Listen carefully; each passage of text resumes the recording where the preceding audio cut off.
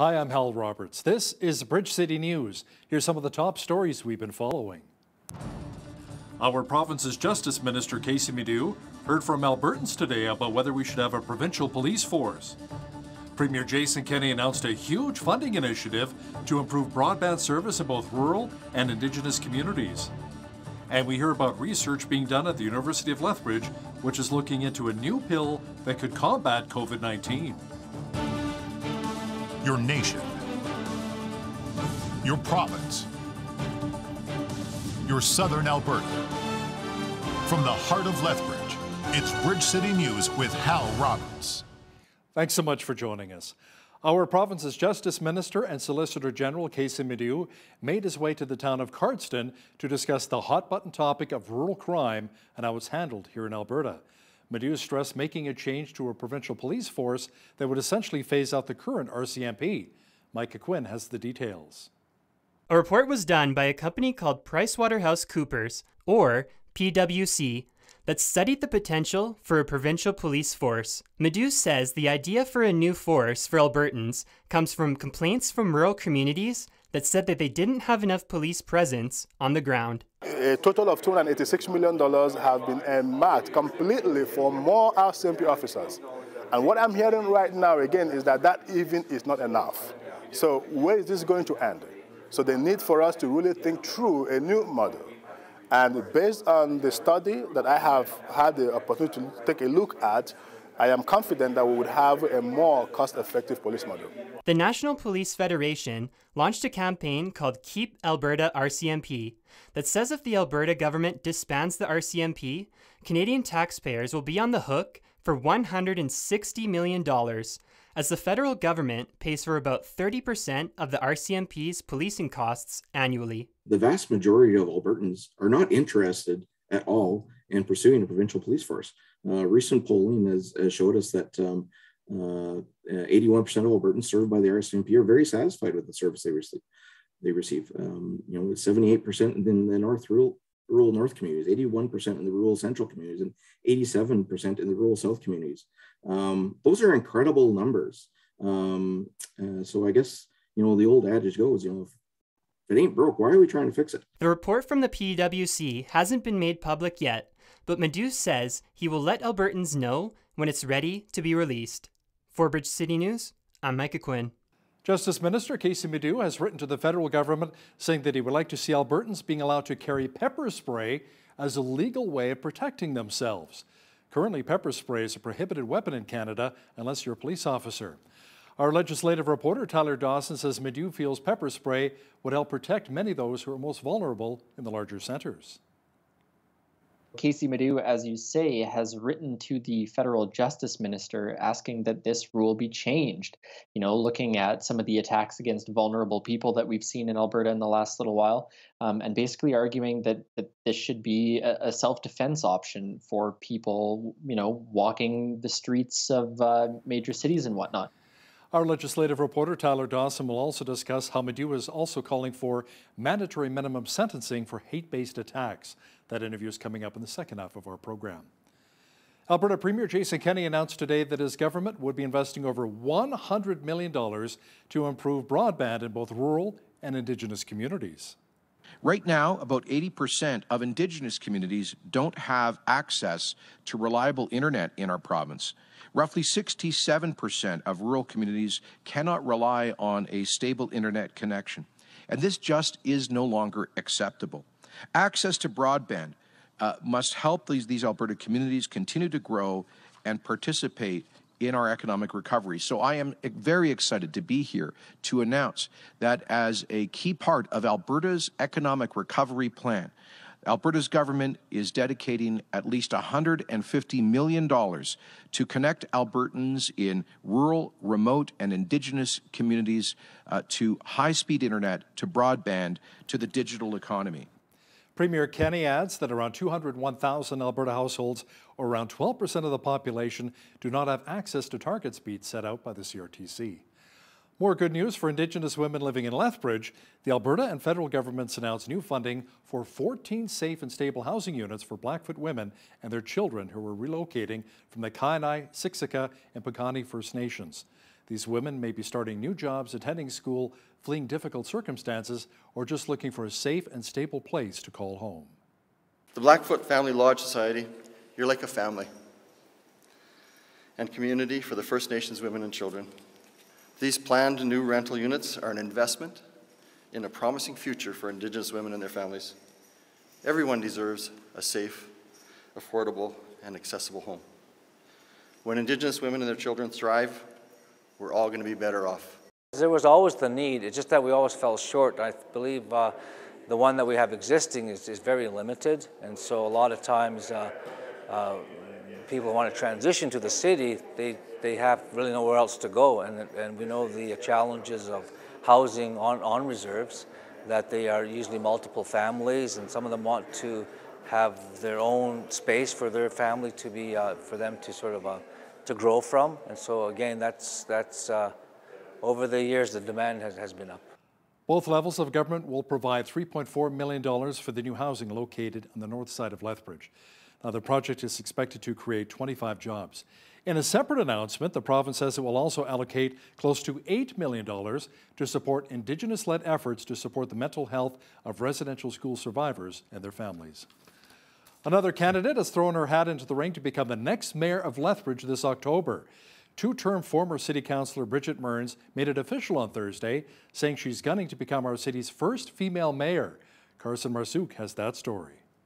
A well-known name in Lethbridge is vying for the mayor's chair. Bridget Mearns entered the race on Thursday afternoon. If elected, Mearns would become the first female mayor out of 25 in Lethbridge. My Lethbridge is not defined by our problems, but rather our riches and diversity, culture, trails and parks, world-class post-secondary opportunities, a resilient and supported local economy, and pride in all we are and who we can be. About 50 people joined Mearns at her announcement in support of her decision to run for mayor. Mearns says her goal is to make change in the community. And I watched the last council, and I listened to the people of the city who reached out to me to tell me they were tired of a divisive council, tired of progress slowing division created in our city. They wanted change, and they wanted to get things done. I saw there was something I have to offer, and now is the time for me to make that offer to the citizens of Lethbridge. I want to be their mayor. Mearns has served as a city councillor for 2 terms before becoming the executive officer of Build. If elected, Mearns is dedicating to addressing and tackling homelessness, the opioid crisis, and community safety by collaboration rather than confrontation, with clear objectives and accountability. As well, Mearns says she will support local businesses after a tough year in the pandemic by removing barriers to grow. Another key point made by Mearns is quality of life. I share their vision of a celebrated city with a high quality of life.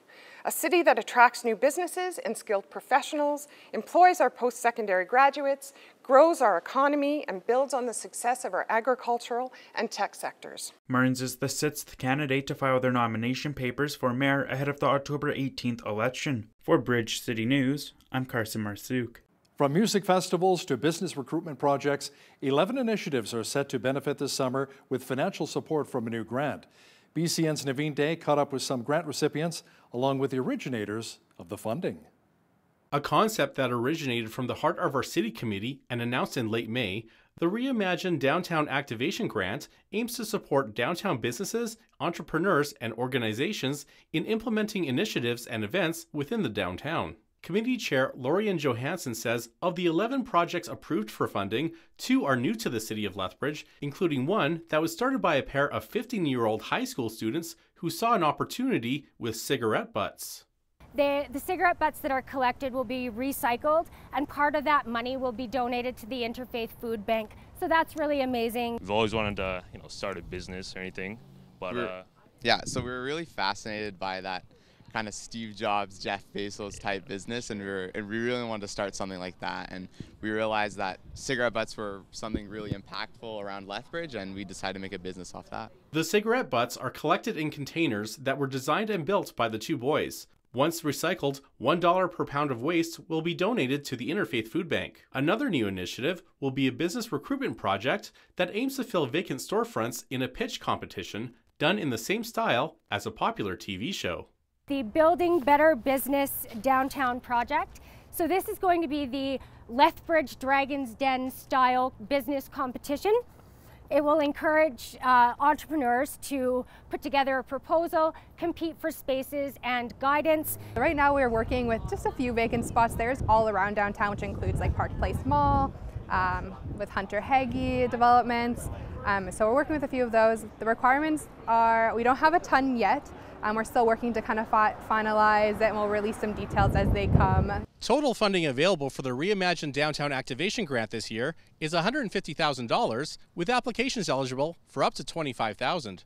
A second intake is taking place in October, with more details to follow. For Bridge City News, I'm Naveen Day. There's some research being done at the University of Lethbridge which could potentially help those who are battling the COVID-19 virus by simply taking a pill. DJ Kim is a biochemistry master's student at the U of L. He spoke with BCN's Jeanette Rocher about the research he's doing to see if a special pill can be created to help those who are battling the virus.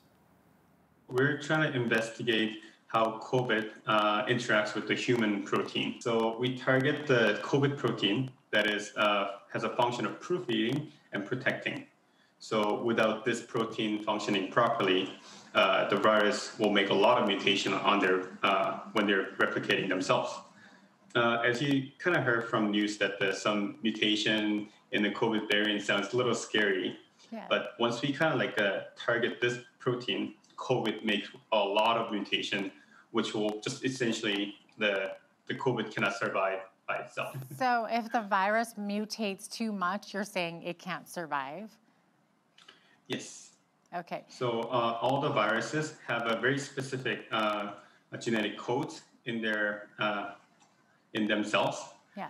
But if there's a lot of mutation happen, they just cannot survive. Okay, so what is it that your research is doing that's helping to prevent that from happening? We're forcing them to have more mutation so that they just die off by themselves. In less than 3 weeks since first being announced, Connecting Our Community Lethbridge has met and surpassed its goal of collecting 200 pairs of shoes, school supplies, and backpacks for students going back to school this fall. A new partnership with My City Care was introduced on Thursday, which will allow the initiative to connect with more students across both school divisions and on the reserves. We know that with already the connections that My City Care has with students and with the schools, we are able to expand in greater detail to be able to meet the needs of more students within the community.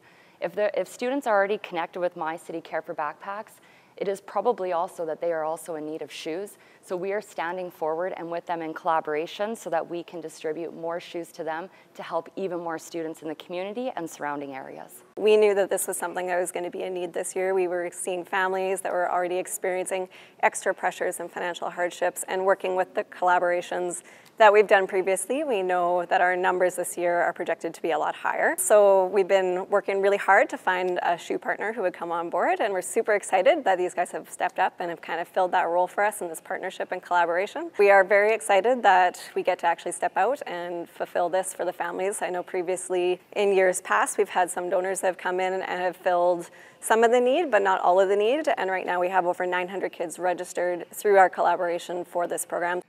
A new goal to collect 1,000 pairs of shoes has been set. Pickup for the Shoes for Kids YQL will be held August 14th at Lethbridge College. A concert being held in Lethbridge next Wednesday will have quite the view. The Wide Skies Reimagined event put on by Geomatic Attic will be hosted on the rooftop of the Park and Ride Transit Terminal downtown. The event will feature Leroy Stagger and Monkey Junk, a great blues band. Artistic Director with Geomatic Attic, Mike Spencer, says the city reached out to them to host the event on top of the Park and Ride.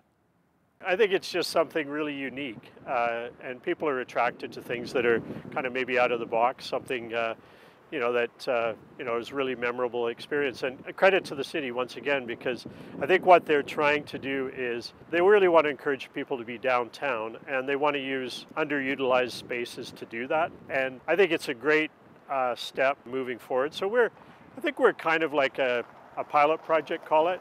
Geomatic Attic has always tried to be kind of thinking ahead and trying to put on exciting events, and this really feel like this could be one of them.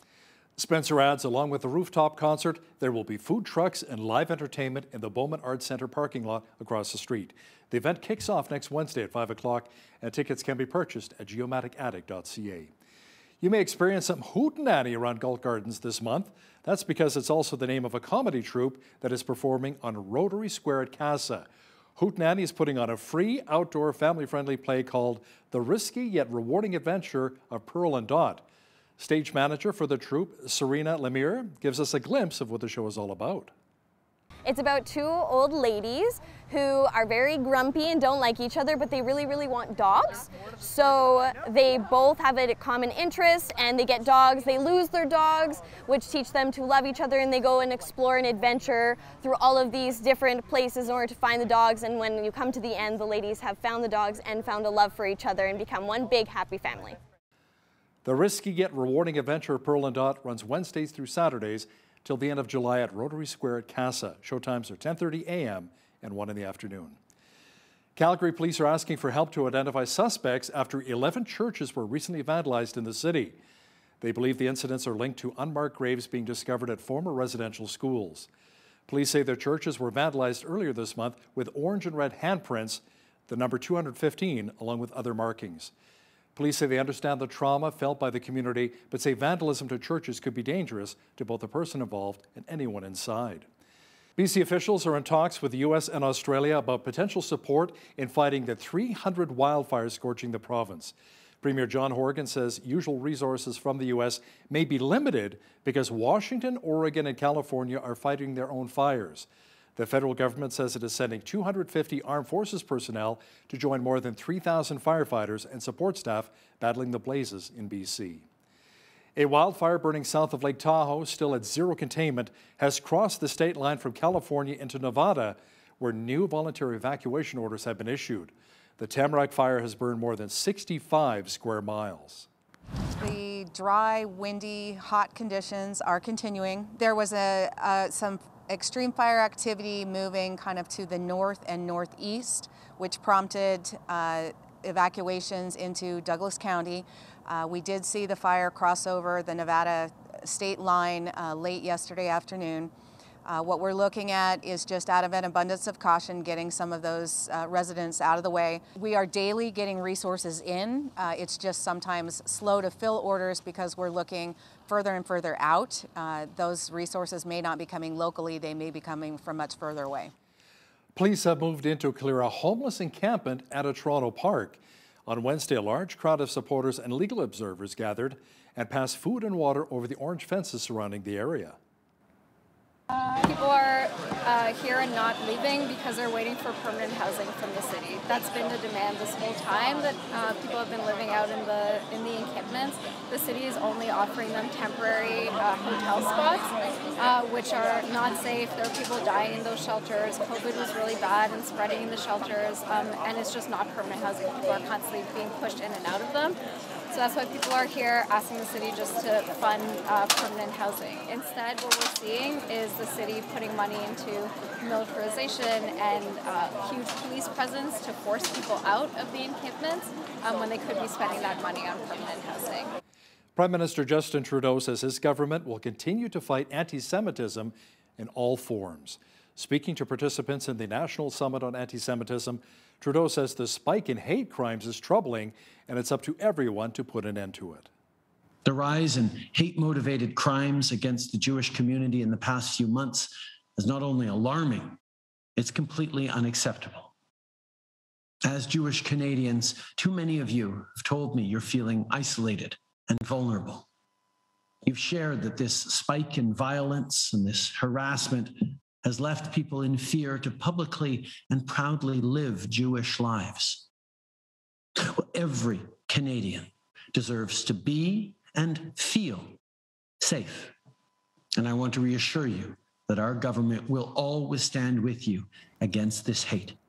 Federal NDP leader Jagmeet Singh says Ottawa should more forcefully regulate online hate speech rather than leave it to social media companies to police themselves. He says doing so would help address concerns from religious groups and visible minority populations.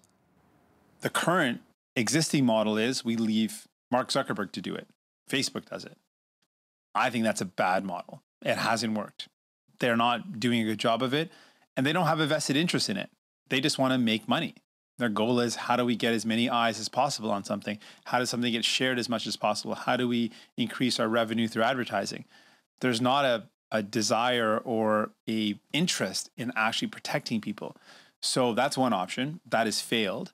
And I think it's incumbent on Canadians to have a say about what is appropriate and what's not. And the way we have a say is we've got elected officials, and we can bring in legislation that regulates online hate. It should be the government's responsibility.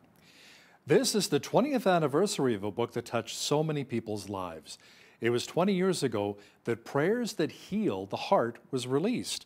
It was re-released recently, and the book's author, Mark Verkler, says the timing of its release was important, coming out of the pandemic, and to explain how to know when a hurt has been healed. Well, the biggest hurt of my adult life probably was being fired from a pastoral staff of a church of 3,000 people, and I loved it and wanted to work there the rest of my life. And when I got fired, it was very traumatic. I asked Jesus to show up at the table where they fired me. He showed up in a scene inside my mind, a picture that came drifting in, which is a vision. He's laughing hilariously and slapping his feet and legs. And I said, "What is so funny?" He said, "Mark, don't you know I set this whole thing up?" I said, "I'll get mad at you. Don't tell me that." He said, "Mark, I've told you for 2 years to get on the road and teach the church how to hear my voice. You didn't go, so I just kicked you out."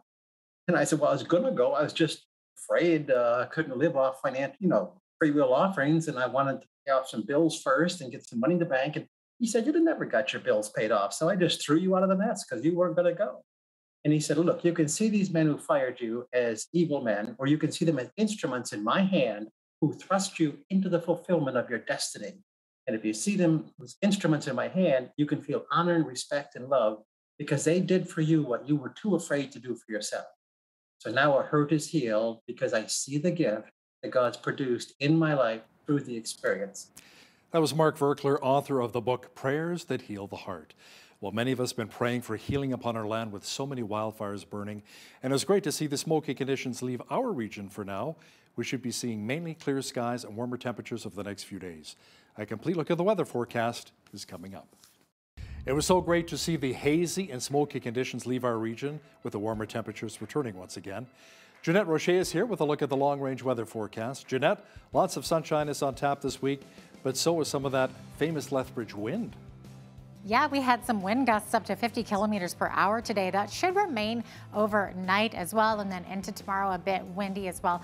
A southwest wind at 30 kilometers per hour is what we are looking at for tomorrow, Friday, with clouds sort of coming in a little bit in the morning, giving us a mix of sun and clouds. Should be a bit hazy tomorrow as well. High of 25 though, and then for the rest of the week we are looking at beautiful sunny skies. 26 is our high for Saturday, up to 30 on a Sunday. Should be a beautiful day. 27 on Monday with lots of sunshine, and up to 31 on Tuesday.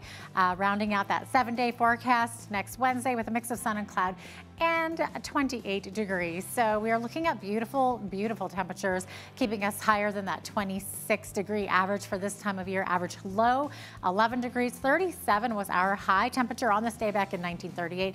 And in 1984, we had our chilliest, which was 4 degrees only. 5:49 is when the sun rose this morning, sun set this evening, 9:27 p.m., giving us less than 16 hours, but still lots of daylight out there. Over on the west coast, looking at 22, the high for Victoria, cooler by the water, of course, 23 in Vancouver. Lots of sunshine in Edmonton tomorrow, 23 degrees. Edmonton's where it's going to be a little more windy, though, up to 40 kilometer per hour wind gusts. 25 tomorrow, the high in Calgary, with a partly cloudy skies, not too bad. We're looking at some local smoke happening in all three of these prairie cities here, Saskatoon, Regina, and Winnipeg tomorrow. Saskatoon looking at some wind gusts up to 60K as well. 25 the high, 27 the high for Regina with some local smoke. Winnipeg also looking at a 30% chance of showers with that local smoke as well. Lots of sunshine expected tomorrow in Toronto, 26 the high, 26 also the high in Ottawa, and 27 will be the high temperature in Montreal tomorrow with a mix of sun and cloud for those two cities. We're looking at 60% chance of showers with a risk of thunderstorms in Fredericton, Halifax, and Charlottetown tomorrow. These temperatures, Fredericton 24, 22 in Halifax, 21, Charlottetown 15 degrees in St. John's with a 60% chance of showers and up to 40 kilometer per hour wind gusts. So there you have it. That is your forecast. Today's weather is brought to you, rain or shine, by the Gym in the North. Top-notch equipment and customized classes in Lethbridge's North End. Johnson & Johnson is recalling a couple of spray-on sunscreens after testing revealed elevated levels of benzene. The recall applies to Neutrogena Beach Defense and Ultra Sheer aerosol sunscreens for both adults and kids. Health Canada says consumers should stop using the products and warned that increased use has been linked to serious health risks, including leukemia and other cancers. In a release, Johnson & Johnson says benzene is not an active ingredient in their sunscreens, but low levels were detected in some samples of certain aerosol sunscreen finish products. Precision Drilling says its second quarter net loss was 55% higher than a year ago, but the outlook for the Canadian market remains bright over the next 12 months. The Calgary-based contract drilling company says it lost close to $76 million. It says revenues increased 6.1% to $201.4 million due to higher oil and natural gas prices that strengthen energy fundamentals. The results missed analysts' expectations, but it says its Canadian well service business is up fivefold from last July, supported by strong commodity prices and the Canadian Well Abandonment Program. Amazon has canceled its 2021 Prime Day marketing event in Canada after postponing it earlier this year. A spokesperson says the retail giant made the decision because of the impact COVID had on its operations. Amazon partially closed 3 Canadian distribution centers in May following positive COVID-19 tests by employees. The online shopping event featuring discounted products was delayed across North America last year from July to October, but went ahead in the U.S. last month. Now, here's a look at today's markets. The TSX was down 12 points on the day to finish at 20,098. The Dow was up 25 points to 34,823. The S&P 500 was up 8 points to 4367, and the Nasdaq was up 52 points to 14,685. West Texas Intermediate Oil was up $1.43 to 71.73 US per barrel. Natural gas was up 4 cents to $4 US.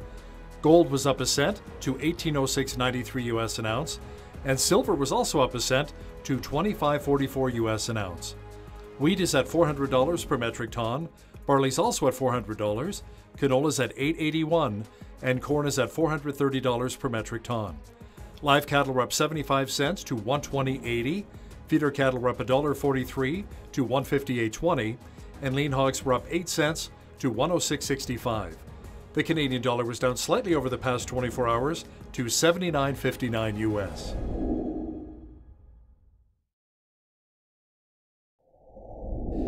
Recapping one of our top stories this hour, Premier Jason Kenney announced today that his government would be investing around $150 million to improve broadband in both rural and Indigenous communities. Kenney says that around 201,000 Alberta households, or around 12% of the population, do not have access to target speeds set out by the CRTC. Should Albertans be allowed to carry pepper spray for self-defense? Alberta's Justice Minister Casey Medu seems to think so. And our legislative reporter Tyler Dawson will have more details for us in just a moment. Here's your Bridge City News community calendar. The Lethbridge Senior Citizens Organization is urgently looking for volunteers to take part in their Drive Happiness program. This program is to help seniors in our community who are facing extreme loneliness due to lack of accessible transportation. Volunteers will drive clients to their medical appointments, pick up groceries, and take them to important life activities. If you're interested in this opportunity and for more information, call 403-332-4320 or email volunteer@volunteerlethbridge.com. For their 10th anniversary season, the Lethbridge Shakespeare Performance Society is presenting 2 showings of A Midsummer Night's Dream at Nikayuko Japanese Garden. Experience outdoor theater with the beautiful setting of Nikayuko as the stage. Performance dates are July 23rd and August 13th. Gates open at 7 p.m. with the show beginning at 7:30. Tickets are $20 per person and must be purchased in advance. For more details and tickets, visit nikayuko.com. And that's your Bridge City News community calendar. Alberta's Justice Minister Casey Medu has written to the federal government asking that Albertans be allowed to carry pepper spray in self-defense. To talk about this in more detail is our legislative reporter and the Alberta correspondent with the National Post, Tyler Dawson. Tyler, last time I checked, though, pepper spray was a prohibited weapon in Canada unless you're a police officer. Yeah, that's totally right. You cannot really carry and use pepper spray that's intended to be used against humans. So Casey Madu, as you say, has written to the federal justice minister asking that this rule be changed. Looking at some of the attacks against vulnerable people that we've seen in Alberta in the last little while, and basically arguing that this should be a self-defense option for people, walking the streets of major cities and whatnot. You know, Balls in the federal government's court, of course, on whether or not they would go ahead and make a change like this. But, I think it's interesting in the context of a presumably upcoming federal election, whether or not some of these ideas that the UCP has might not be picked up by their contemporaries, perhaps, in the federal Conservative Party, who I think it would be fair to say have seemed a little light on big ideas in the last little while. And so maybe the UCP is doing a little bit of that heavy lifting for them. I'm wondering maybe if Casey Madu will take it to the next level, Alberta's Justice Minister, from pepper spray to maybe tasers. How about Albertans get a chance to carry tasers around and, hey, buddy, well, maybe not. Maybe it's not such a good idea. Now, speaking of Madu, Tyler, he's calling for mandatory minimum sentences for hate-based attacks. He recently pointed to the examples of attacks in our province, including, the burning of some of our churches. He suggests that these two proposals will help deter such crime. Yeah, so he's calling for mandatory minimums on some of these crimes, and also referencing specifically some of the attacks against Muslim women in Alberta in the last little while. Now, the federal Conservatives, of course, have long been big fans of mandatory minimum penalties for all sorts of crimes. The research, shall we say, on them is mixed. Courts have not been super fond of some of these things in recent years, particularly in the aftermath of sort of the Harper Conservatives' tough on crime agendas. But, it's interesting because this proposal for a mandatory minimum is something that perhaps progressives could get behind. And once again, this is not a policy proposal that we're going to see come up in the Alberta legislature because, as our viewers know, criminal law is a federal responsibility. So Madu is, in both of these proposals, trying to push the federal government into coming up with some ways perhaps to protect vulnerable Canadians a little bit more. Now, Minister Madu, Tyler, is touring the province right now, including right here in southern Alberta, to hear about rural crime and get some feedback on what the government has done so far to improve response times.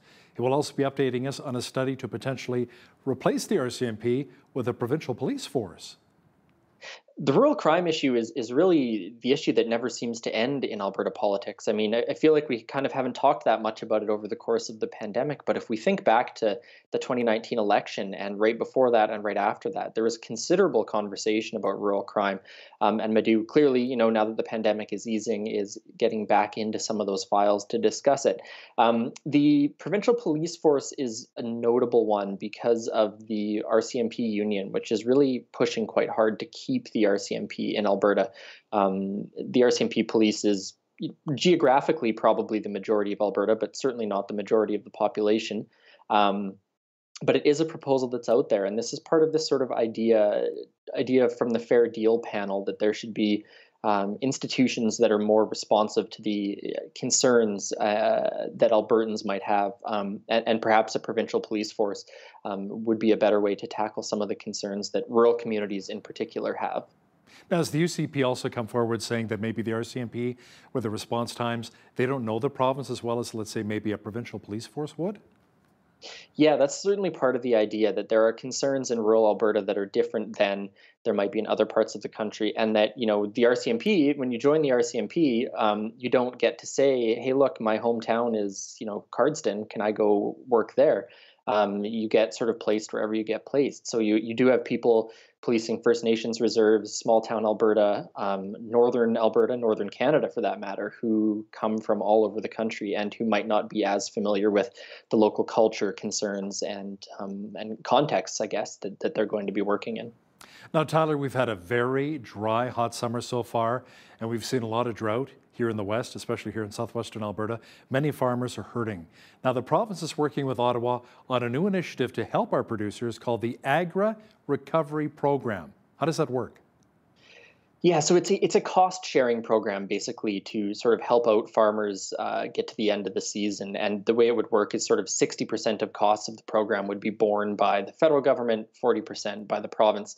Details on this are quite slim. Agriculture Minister Devin Dreeshen mentioned it recently, and clearly they're working on something. And there's also some discussion, I believe, about whether or not some crop insurance estimates are going to happen earlier than normal because people already are dealing with failing crops and trying to decide about whether or not, they're just going to turn them over for animal feed. So, it's been a very rough season for farmers across Alberta. And I mean, it's still early, mid-late July. And already people are looking at failing crops. So doubtless there's going to be some sort of provincial, federal government action on that in the coming days or weeks, I would expect. But at this point, details are fairly thin on that front. Yeah, we got to keep praying for rain for a lot of our farmers, our producers here in Alberta. Now, Tyler, the UCP has fulfilled one of its longtime promises to create an Alberta Parole Board. It'll handle cases of those serving 2 years or less. How will this really impact, as we mentioned earlier, a lot of the victims of rural crime? Well, that's the thing. We don't exactly know. The Alberta Parole Board is up and running. However, we don't know what decisions they've made. Now, the National Parole Board, which manages more serious offenses and previously also managed these lower tier offenses in Alberta, publishes its decisions. You can request to see a parole board decision on an offender. For example, there's stories that come out about Paul Bernardo, for example, when he's applied for parole. Now, the Alberta Parole Board, they're just not releasing those decisions. So the purpose of the parole board, in part, was to have a more responsive parole board that was concerned about a revolving door justice system, offenders being let out early, things like that. But of course, without seeing those decisions, we don't know what decisions they're actually making. So it's sort of a fairly straightforward transparency issue in some ways. People have argued against the idea of a provincial parole board, which those arguments are what they are. But the issue right now seems to be that we just don't know what they're deciding. So it's a very interesting move. If the purpose of this parole board was to ensure that parole decisions were responsive to the concerns of Albertans, but we don't know what those decisions are, it's sort of hard to see how that promise is, fulfilled in the end, I would say. Coal mining is back in the news, Tyler. Opposition leader Rachel Notley would like to see new legislation passed to ban coal mining on the eastern slopes of the Canadian Rockies. Meanwhile, the Piikani First Nation and Benga Mining are seeking an appeal of the decision to shut down the Grassy Mountain Coal Project. Tell me more about that. That's right. So they are basically seeking an appeal on that decision, saying that there are economic reasons why the First Nation wants it, and going through that sort of process, looking to see what the steps are. But of course, on the political side, I feel like we talk about this every couple of weeks. The coal mining thing is still a very tense political issue that, of course, has brought in country music stars like Corb Lund and Paul Brand to discuss it, pitted sort of the UCP government against small town mayors for a little period of time there back in the spring, I suppose it was. And Rachel Notley, the NDP had previously proposed a ban on coal mining on the eastern slopes of the Rockies, and that didn't really go anywhere before the sort of spring session of the legislature ended. But she has now promised that, when the legislature comes back in the fall, she's going to attempt to bring forward a ban of that sort. Again, seems like a very politically salient topic right now for people all across the province, and also, building some interesting bridges between small town rural Albertans and New Democrats in the cities. So that's going to be one, I think, to watch for sure once normal returns and once politicians are back at it in the fall. Now, Tyler, the Alberta NDP are calling out staff shortages in Alberta hospitals. There were reductions in bed availabilities in emergency departments recently. Now, the party is linking the issue to a fight between the Kenney government and nursing unions over wages. But the AHS says, shortages are simply because nurses are taking some much-needed time off, vacations, after the COVID-19 pandemic. There's a whole host of sort of things percolating at the same time here. Certainly a large part of the drama is the negotiations between nursing unions and the health ministry. Recently, it was reported that the health ministry and AHS were pushing for a 3% pay reduction for some nurses in order to deal sort of with budget issues. The New Democrats, of course, and the nursing unions seizing on that, saying that, this is an attack on healthcare workers. This is going to lead to people leaving the province, going to lead to shortages, et cetera, et cetera. with regard to this specific issue of shortages, the government has basically said that the NDP is blowing this out of proportion, and that, yeah, it's vacation time, that people are finally taking some time off, and that's why there isn't enough staff to keep all these beds open. Wherever one falls on that issue, clearly it's going to be a very, very hot political topic going through the rest of the summer, I expect, and going into the fall as well. Jason Kenney also saying recently that if nurses are going to get the raises that they want, it's going to require raising taxes, and basically suggesting that union bosses are going to need to tighten their belts a bit. So this, like the coal mining thing, I don't think we're going to see this drama go away anytime soon. Have Premier Kenney or Health Minister Tyler Chandra also addressed and talked about the doctor shortage here in the province?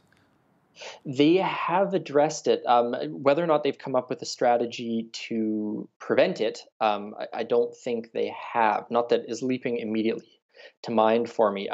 There is, however, the proposals that they'd had from maybe a year ago now, basically, where they were suggesting that recently graduated medical students would be assigned to specific areas to try and deal with some of these shortages. So say you graduate from med school, you want to be in Edmonton or Calgary, but they need a doctor in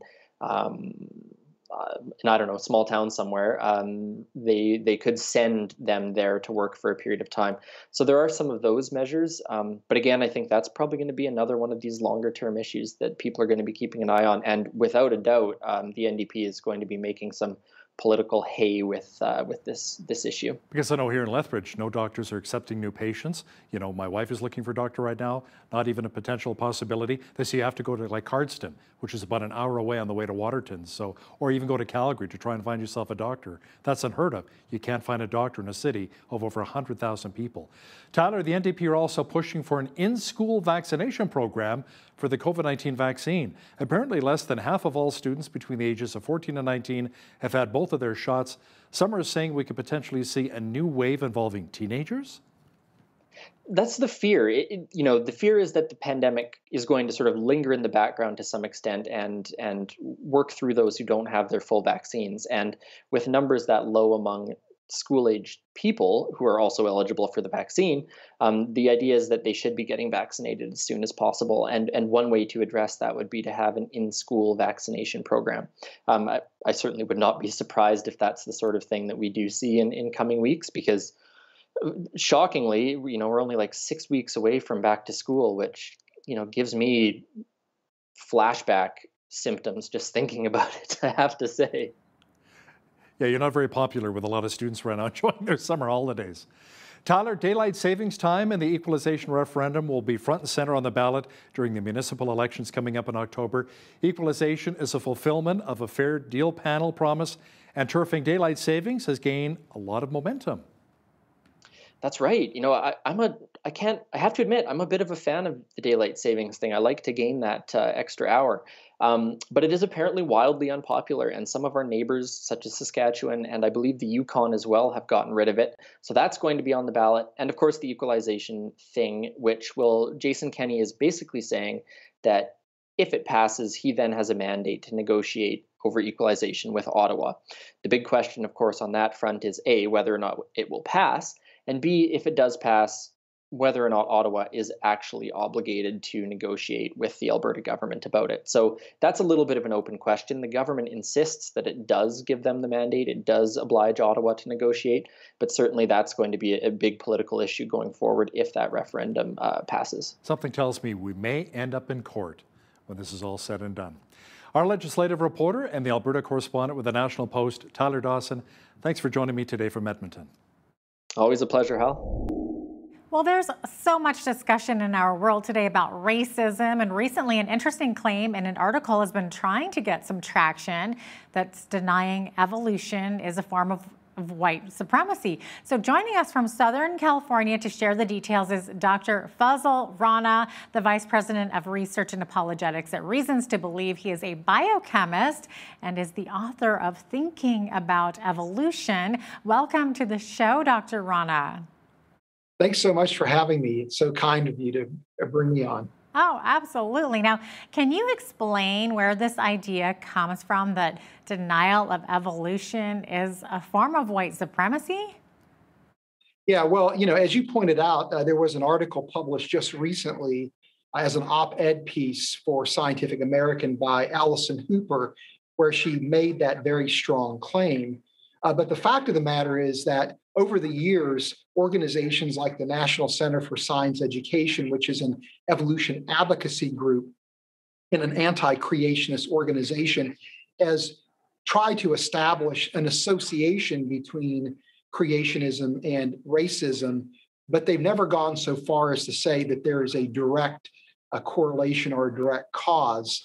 And so this is, something that Allison Hooper has done that has really pushed things, I think, to the extreme. Yeah, interesting. So is it true that biblical creation suggests a white Adam and Eve? I mean, we don't actually know their race or color of their skin, do we? Was that ever documented?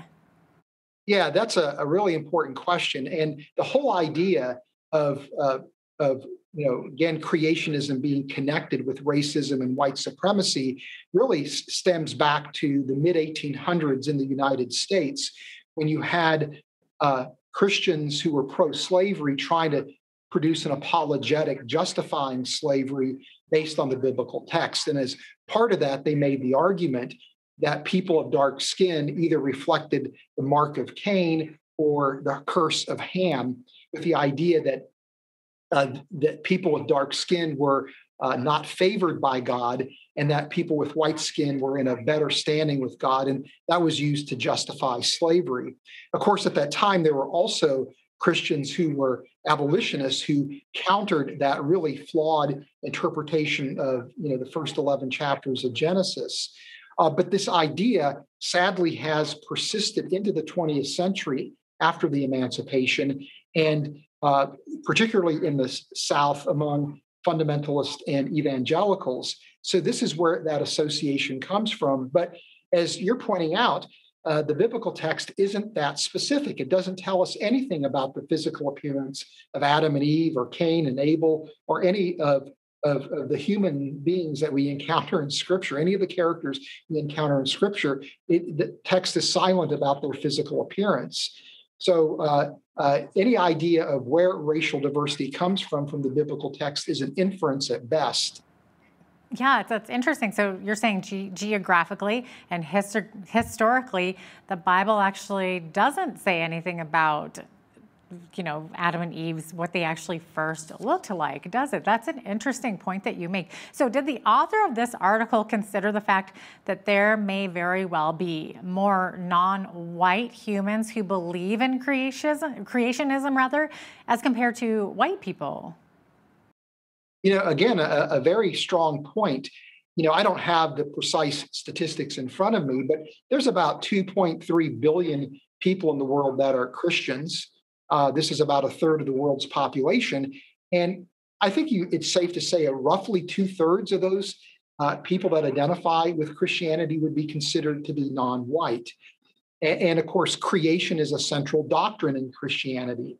And if that's the case, then you have a significant portion of the world's population, maybe 1.4, 1.5 billion people who are non-white, who would believe that God created human beings in his image. And so that's a creationist position. So just simply the population statistics, argue against the idea that creationism is a form of white supremacy. And by the way, just as an interesting aside, there's about 2 billion Muslims in the world, and Muslims are creationists as well. And many Muslims, again, would be considered non-white.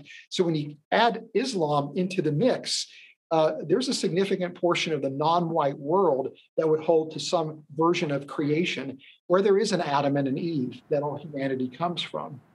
Very, very interesting point that you make there, Dr. Rana. Now, the article professes that the first wave of legal fights against the teaching of evolution were by the KKK. Therefore, affirming creationism devalues people of color. So on the other hand, you, Dr. Rana, believe that it's Darwinian evolution that minimizes the value of all humans, as where the biblical human origins model, it sort of elevates it. So can you explain that a little bit more? Yes. And, it is true that the KKK was the first organization historically to oppose teaching evolution in the classroom. But the KKK had an interesting set of views where some of their ideas they bolstered from, again, this slave apologetics, but other ideas they were appropriating was from social Darwinism, where they saw essentially natural selection being the reason why white groups were superior to people of color. And to interfere with that would be to go against the natural order of things. And so the KKK had a really interesting amalgam of views. But what is missed in this article is that it's not just simply people that espouse creationism that held white supremacist views. So did evolutionary biologists who were part of human evolutionary anthropology. If you go back in the history of anthropology, all the way back to Darwin's book, The Descent of Man, you see Darwin espousing really white supremacist ideas, where he believed that the different racial groups were evidence that human beings evolved and that people of color were actually not as far evolved as white Europeans. And in fact, Darwin refers to non-white people groups as savages, where he argues that they were intellectually and morally inferior to white Europeans. They lacked self-command. And he even argues for British imperialism on the basis of the difference in, he saw capabilities between different racial groups. Or if you continue, you have the ideas of Herbert Spencer and social Darwinism that, again, espoused a form of white supremacy. Or you look at Carlton Kuhn and his ideas of multi-regionalism and identifying not only different racial groups, but then ranking them based on skin color according to how far evolved he considered them to be, where again, of course, white Europeans were more evolved. So this idea of white supremacy is the issue, where you see people appropriating science or appropriating the biblical text to try to justify white supremacist views, whereas I think neither actually scientifically or biblically support those views. And it's really Christianity that views all human beings being made in God's image, coming from a historical Adam and Eve, that ultimately, I think, give you justification for seeing racial unity and racial harmony in the world. Oh, that's interesting. By the way, what do we know about these white supremacists? Is there any evidence that the majority of them actually believe in creationism? I really don't know the answer to that really good question. I'm not an expert by any means on the different white supremacist groups, but I would imagine that ultimately these groups are going to have to justify their beliefs in white supremacy based on probably some kind of amalgam of a distorted view of scripture and really a type of social Darwinism, where again, you would see the white race as being more evolved. So again, very similar to how the KKK would justify white supremacy. That would be my guess. Mm-hmm. So for viewers who may doubt creation, are you able to share a few thoughts on some scientific, logical reasons why they maybe wouldn't believe in Darwinian evolution? Well, I mean, the first thing that you see when you look at biological systems is this overwhelming appearance of design and design for a purpose. And of course, if something appears to be designed for a purpose, maybe indeed it has been. And so it's completely reasonable, I think, to look at biological systems and think that there is a mind, a creator that's responsible for those systems. But on top of that, there are certain aspects of evolutionary biology that are not well evidenced. For example, when we look at the key transitions in life's history, the origin of life, the origin of what are called eukaryotic cells, the origin of complex multicellularity in animals, and hence the origin of body plans, or the origin of consciousness, or even the origin of human exceptionalism. None of these areas have robust, valid evolutionary explanations. And in fact, the researchers that work in these areas will be the first to acknowledge we don't have an explanation for these important transitions. So to be skeptical of at least aspects of the evolutionary paradigm isn't unreasonable, and to see a creator's handiwork in the creation, again, is completely reasonable. Interesting. Now, do you know if belief in creation is on the rise or on the decline in North America? It's pretty much held steady over the last 40 or 50 years. I mean, today, I think the latest statistics I saw was about 40% of people would say that Adam and Eve were created in their, or human beings, I'm sorry, were created in their current form. They would hold to a historical Adam and Eve. About 35% of people say God used evolution as a way to create. So, roughly 3/4 of the US population hold to some version of creationism. And it's really about 25% of people that see evolution as unguided. And those numbers have largely remained constant over the last 40 years. Maybe about 40 years ago, the numbers would be slightly higher for people that espoused the view that humanity was created in its original form from a historical Adam and Eve. So it's a slight dip, but it's not that much of a change. So a significant part of the US population holds to some version of creationism. All right. Well, it looks like we're about out of time, but thank you so much for your time today and your opinions and your expertise on that, Dr. Rana. My pleasure. Absolutely. Dr. Fazal Rana is the Vice President of Research and Apologetics at Reasons to Believe and is the author of Thinking About Evolution at www.reasons.org.